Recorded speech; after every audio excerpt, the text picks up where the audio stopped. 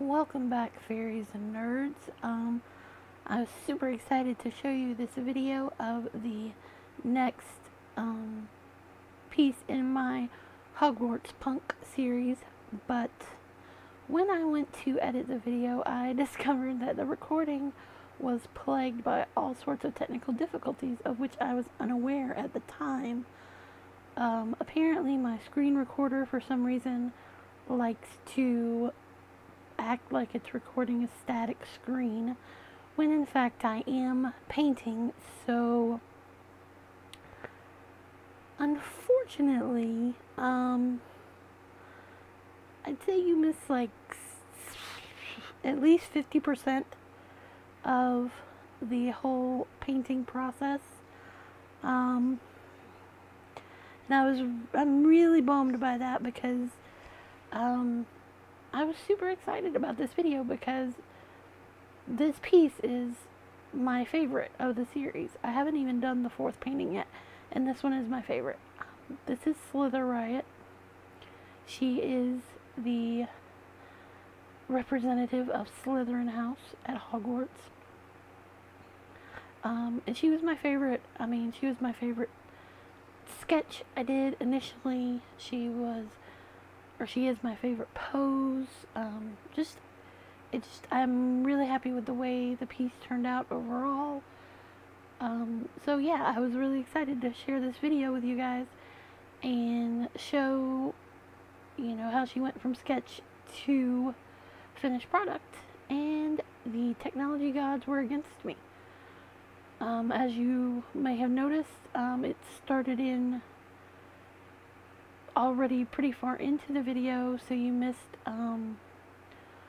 my laying down the flat colors at the beginning, and you missed a lot of shading and stuff like that at the end. But I'm going to power through and talk about it anyway because, like I said, she's my favorite of this series. I just am really happy with the way she turned out, and I hope you guys like her. One thing that's different for me for this one is the short hair. I normally don't do short hair because long flowing hair can hide a lot of mistakes. I have done plenty of full face portraits where I can't get the eyes to look as alike as I would prefer. And so we just cover up one eye with some long flowing hair and nobody has to know. So doing hair this short was a departure for me. I really had to sort of focus on the shape of her head in the initial sketch. Because she was a profile shot, I didn't have to worry about the eyes looking the same, so I avoided that problem.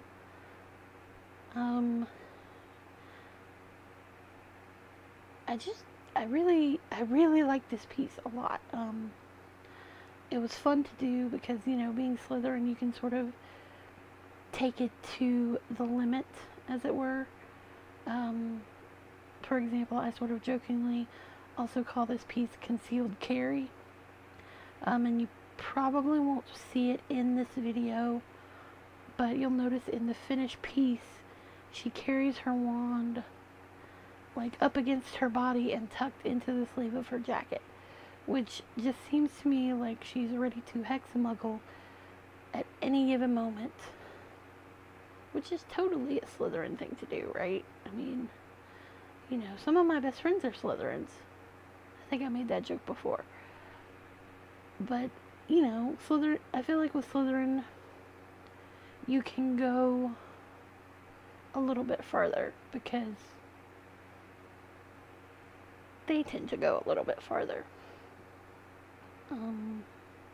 Also, something I really like about her is her hair, her green hair, because it reminds me of Pizzazz from Gem and the Holograms. If you did not grow up as a child in the 80s with awesome Saturday morning cartoons like Gem and the Holograms, you are missing out, but it is on Netflix, so you can go check it out. One thing I did that I'm really sad that it doesn't show in the video, I decided to give her a snake medallion necklace.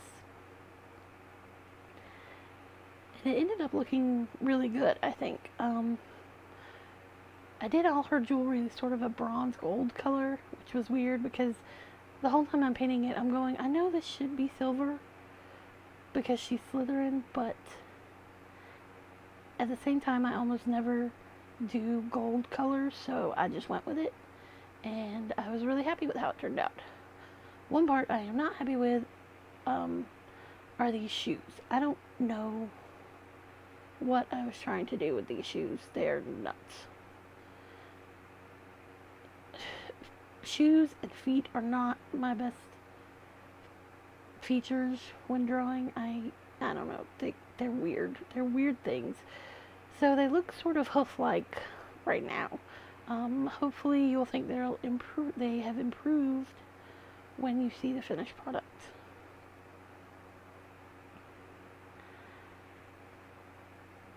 There is unfortunately not a whole lot to say.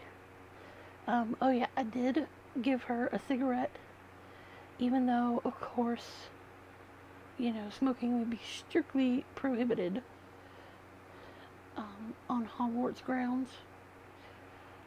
One thing I did have to do during this painting was sort of reacclimate. Not really intentionally, but I took a lot of time between my last one and this one. And so I had to get used to painting digitally again. It took me a fair amount of time to get sort of back into the swing of things, but I think I muddled through okay.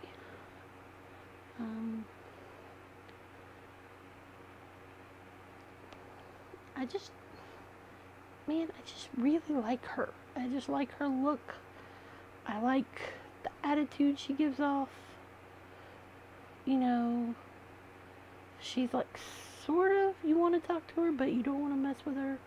She's kind of scary, but also you really just want to be her friend. That's just me. So there you go.